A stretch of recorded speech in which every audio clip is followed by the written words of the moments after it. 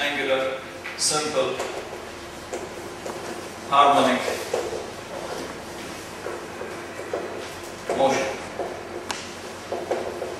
Omega here is equal square root of chi.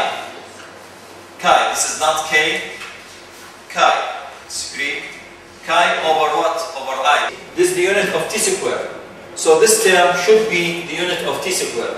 And this term should be the unit of t squared. This is the regular things. So actually this represent, I will substitute it as t naught squared.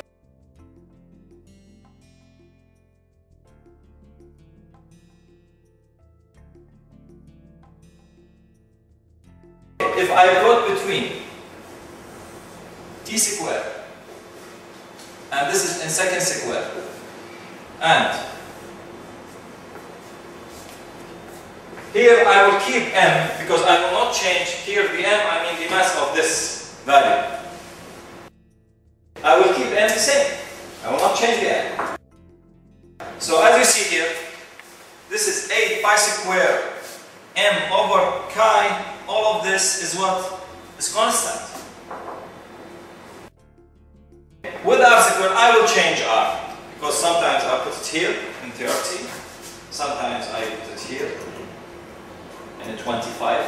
You can measure it actually. It's each degree here is 5 centimeters.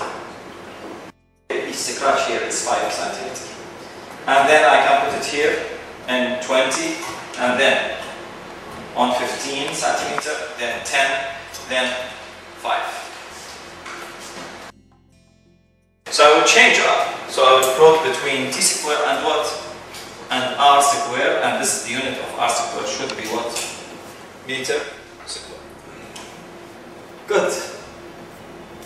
Positive. So let's say this is t naught squared. So I will get like this relation, and this relation, the slope of this relation, what's the unit of this slope?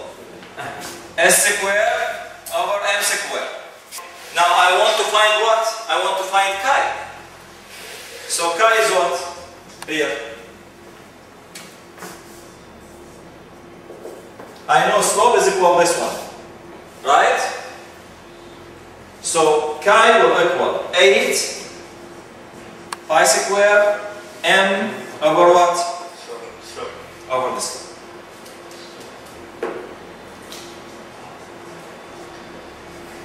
I will give you m, and actually m here, just write down this, m here is 0.240 kilogram.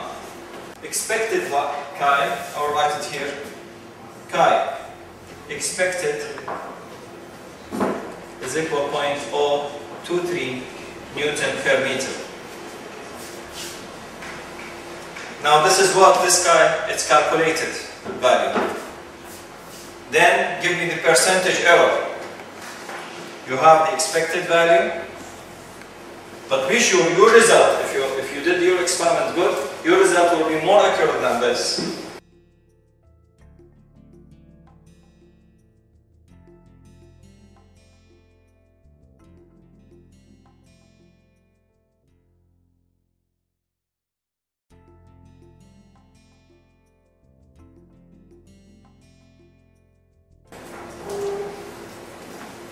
This is 180. Okay? 3, 2, 1, 0.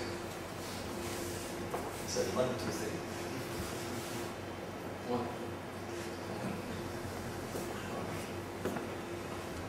2. 2. 3.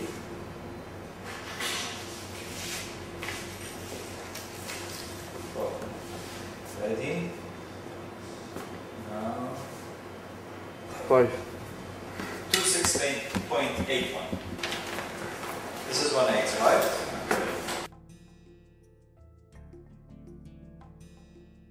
Now 3, 2, 1, 0. 1, 2, 3, 4, 23.97. Have a seat. 23.97.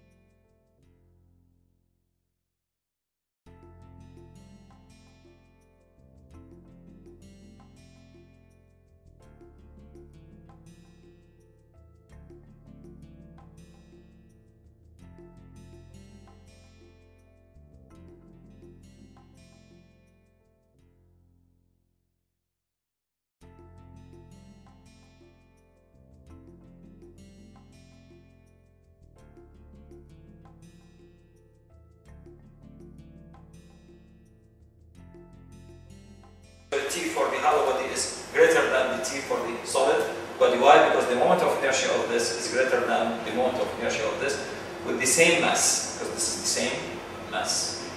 Okay, because the moment of inertia is equal to something mr squared, right? I have the same r, same mass, but this is 1 mr squared and this is half mr squared. So the moment of inertia of this is greater than the moment of inertia of this, and this is giving me more time here than here.